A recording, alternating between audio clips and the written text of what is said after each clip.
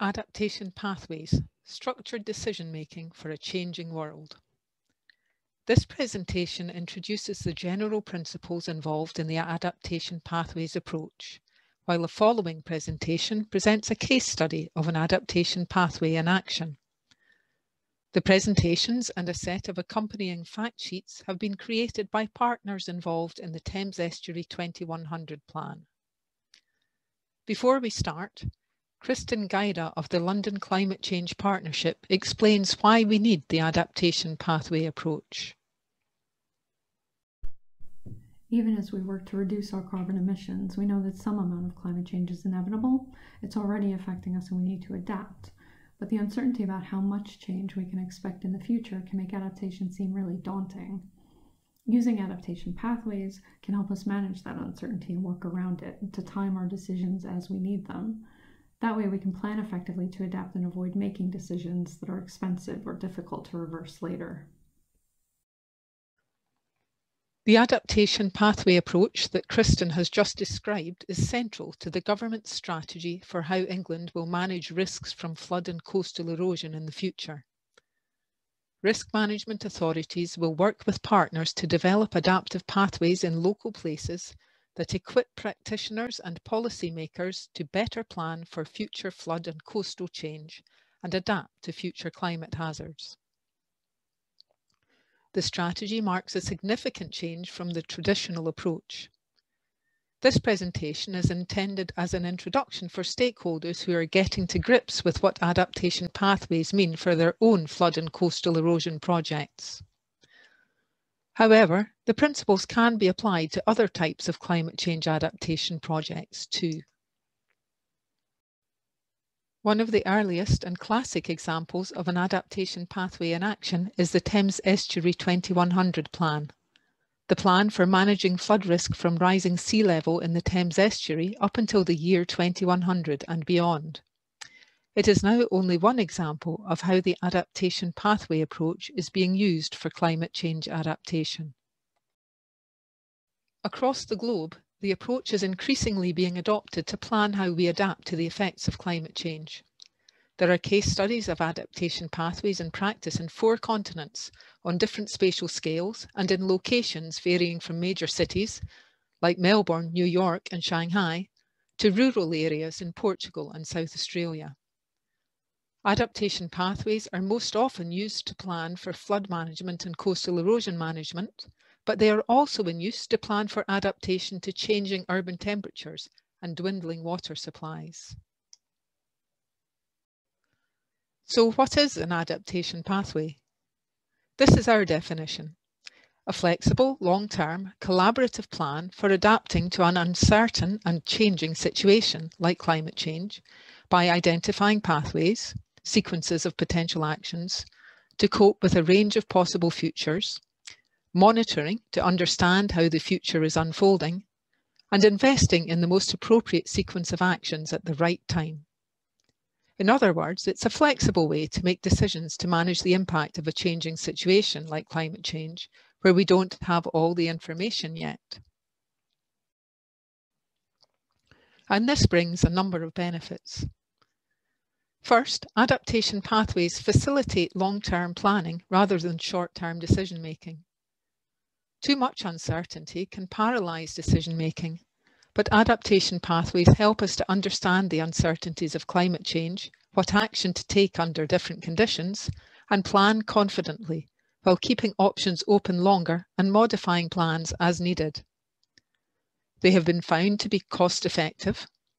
Investment decisions can respond to changes in climate conditions and to changes in social, environmental, and economic needs. Investment can be made when required, avoiding over or underinvestment at the wrong time. And adaptation pathways offer alternatives, making it easier to avoid inappropriate or inadequate adaptation. Decisions can be made according to the acceptable level of risk, and because evaluation and assessment are built in, decisions are always based on the most up-to-date knowledge. Adaptation pathways also bring the benefits of collaboration. Successful plans have good governance and stakeholder engagement upfront and throughout. Stakeholders understand the risks and options better when knowledge and experience is shared, and communities have a better understanding of decisions that affect them. And finally, adaptation pathway projects often have environmental benefits that go beyond reducing risks, creating places that better serve communities and benefit ecology and biodiversity.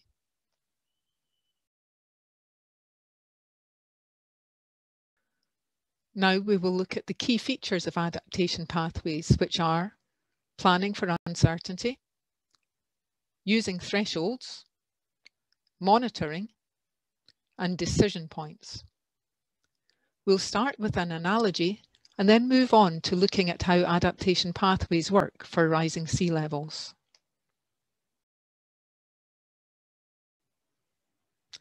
So, imagine you're planning a trip to visit a mountain. You want to go as high as you can to get the best view possible, but it's important not to end up in the clouds. It's a long journey and you're going to take the train to get there. The weather is predictable and the station is below the cloud level. You have a choice of routes to get to the station. Your decision on which route to take will involve carefully weighing up the costs and benefits. For instance, the financial costs, how much time you have, and other considerations like carbon emissions or the enjoyment of taking a scenic route.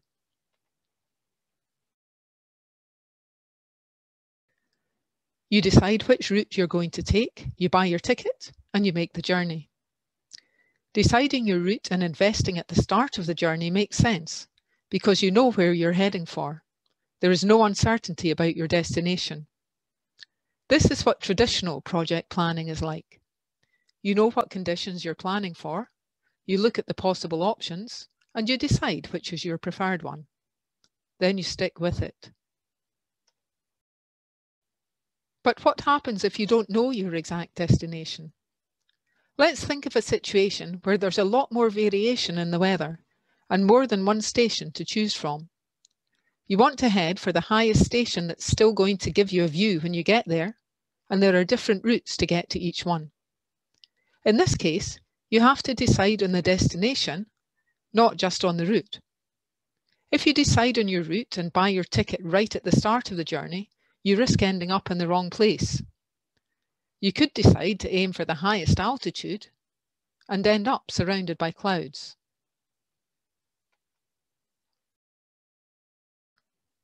Or you might aim low, but if the cloud level is high, then you'll have failed in your objective to get the best view. In both cases, because you chose your route right at the start, it's turned out to be the wrong choice. Train tickets are expensive. You'll have wasted your money. Wouldn't it be better to have some flexibility? You can buy a flexible ticket and start the first leg of the journey while keeping an eye out for changing weather, so you can decide on your final destination later on, when you have a better idea of the weather. This is like the adaptation pathway approach. To end up with the best or optimum result, you need to plan when and how you will make decisions during your journey. First of all, you will need to know what predicted cloud level is appropriate for a journey to each station.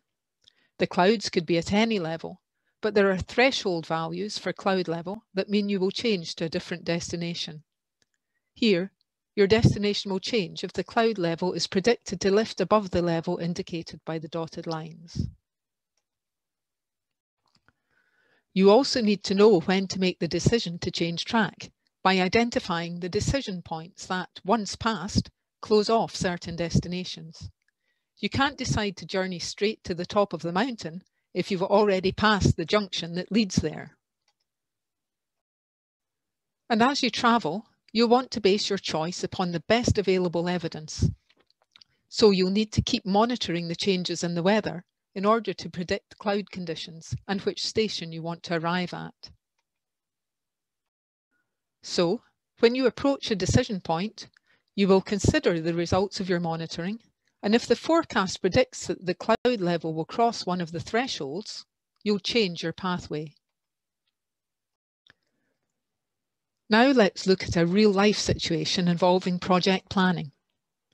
Instead of cloud levels on a mountain, you might be planning for decreasing water supplies or temperature increases due to climate change, coastal erosion, or sea level rise. In all of these cases, although we know that change will happen and the direction of the change, there's a great deal of uncertainty about how much change there will be and how quickly it will happen. Let's take the example of sea level rise due to climate change. Bear in mind that this is a generic example for illustration. It's not based on a real-life project. A traditional approach to flood risk planning would involve knowing what sea level you're planning for, considering the options, selecting a preferred option, and then putting it in place.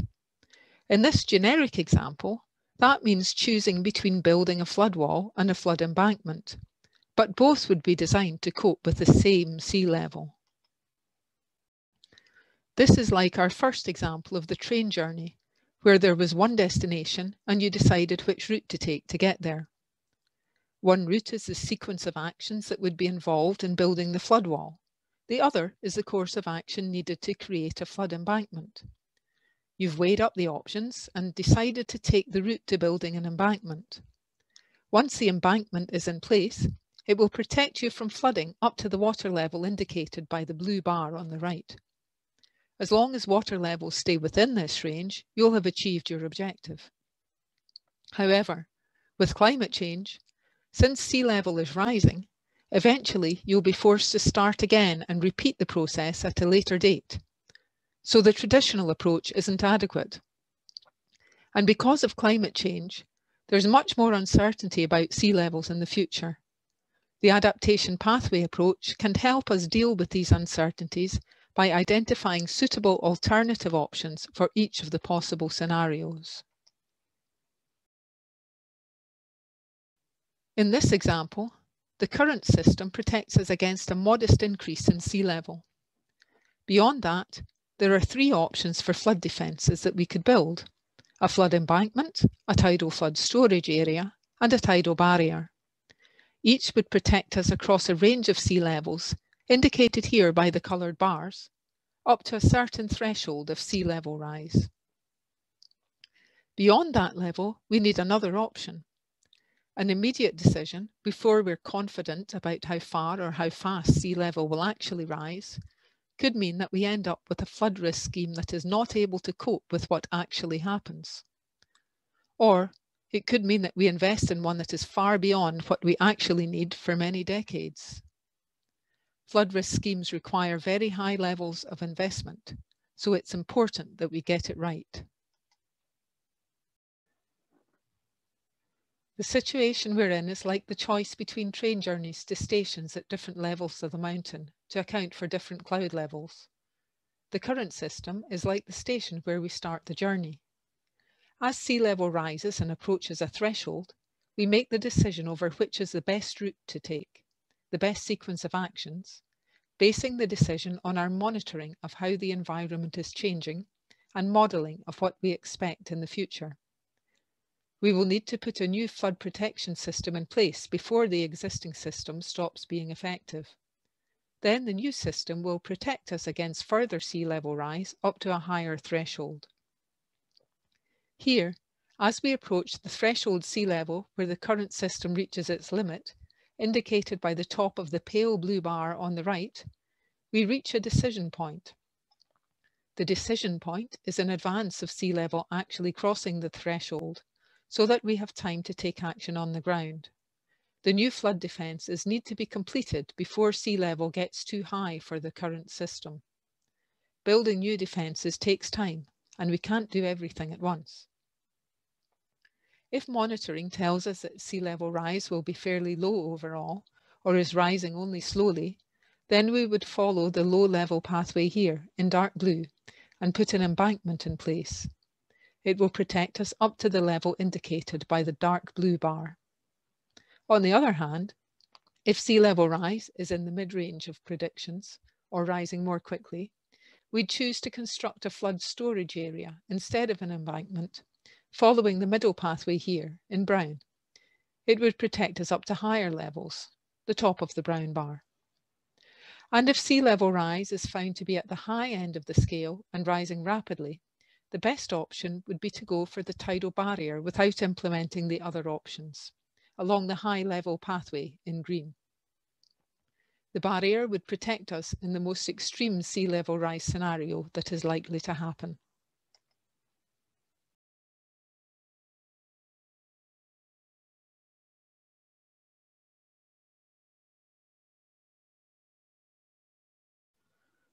If sea level exceeds higher thresholds at a later date, we're prepared to implement other options when we know they will be needed.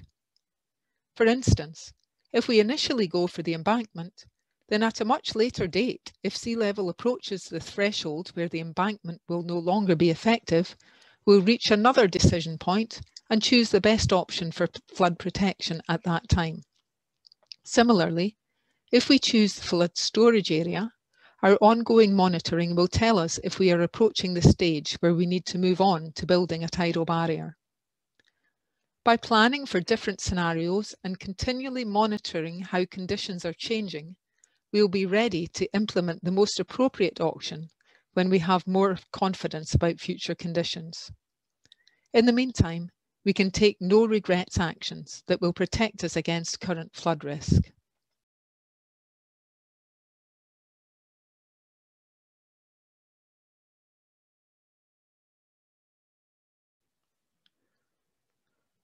This presentation has looked at the principles involved in the adaptation pathways approach and how the approach would work for a generic example involving rising sea levels. The accompanying presentation will look at a real-life case study, an adaptation pathway in action, the Thames Estuary 2100 plan.